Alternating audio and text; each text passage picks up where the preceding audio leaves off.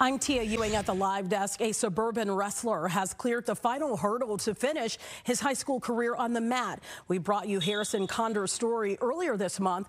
Harrison deals with hearing impairment. He transferred from Downers Grove North to Montini because doctors said the move would be better for his education.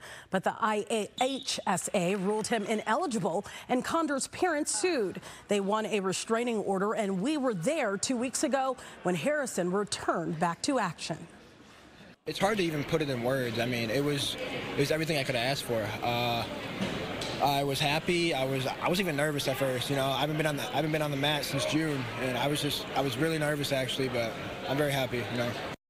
Well, tonight the family tells us the IHSA has officially dropped their challenge to Condor's eligibility. They just signed the final documents, and Harrison is clear to finish his senior season.